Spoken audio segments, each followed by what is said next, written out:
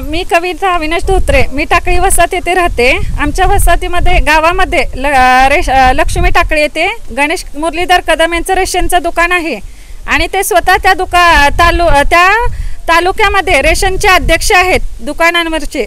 पण आमच्या इथं योग्य प्रकारे लोकांना धान्य वाटप केले जात नाही, त्यामुळे अनेक तक्रारी अर्ज आलेले आहेत। त्या तक्रारीमध्ये तो ऑनलाईन कार्ड असून देखील माल 5-5, 7-7 वर्ष लोकांना देत नाहीये।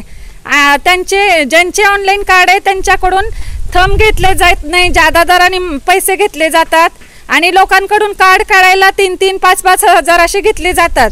आणि जे ऑफलाईन कार्ड आहेत त्यांना सुद्धा कोरोनाच्या काळात माल दिलेला नाहीये आणि अशा अनेक तक्रारी। आणि त्या स्वतः तो रेशनचा अध्यक्ष असून देखील त्याचा अंत्योदयामध्ये दारिद्र्य रेषेखाली त्याचा उपभोग घेतोय।